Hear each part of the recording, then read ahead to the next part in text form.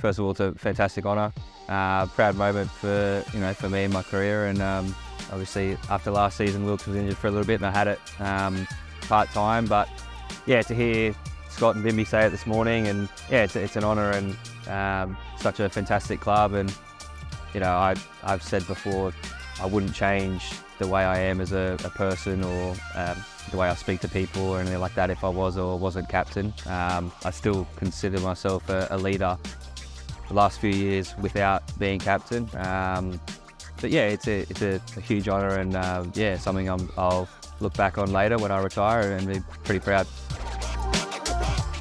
Yeah, he was a fantastic leader. He's done so much in his career, and he's still so humble.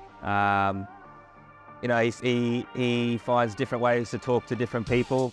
He understands, you might need to pull someone aside and speak quietly to them, or yell at them in front of other people to get the best out of that individual, and leads by example.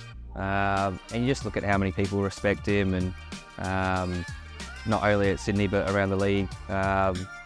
Yeah, he's taught me a lot, not only on the pitch but off the pitch as well. So, and he's still around as well, so it'd be good to to pick his brain about certain things too.